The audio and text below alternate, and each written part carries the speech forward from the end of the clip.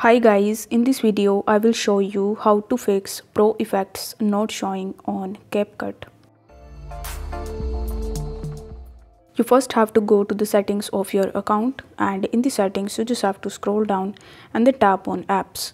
In the apps you need to tap on manage apps, and after that you need to search for CapCut.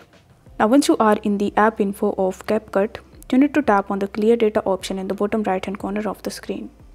After that, you need to tap on clear cache and then press OK.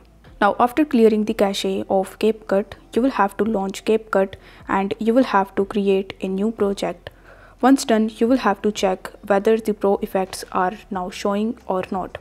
If these are not showing currently, then you will have to open your settings again, and this time you will have to tap on clear data and click on clear all data. This will clear all of the data from your CapCut account, and it will also log you out from CapCut.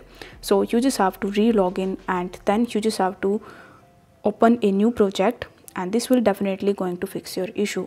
In case if the problem still persists, then you can try to uninstall the CapCut application, and after that you just have to reinstall it from your Play Store or App Store.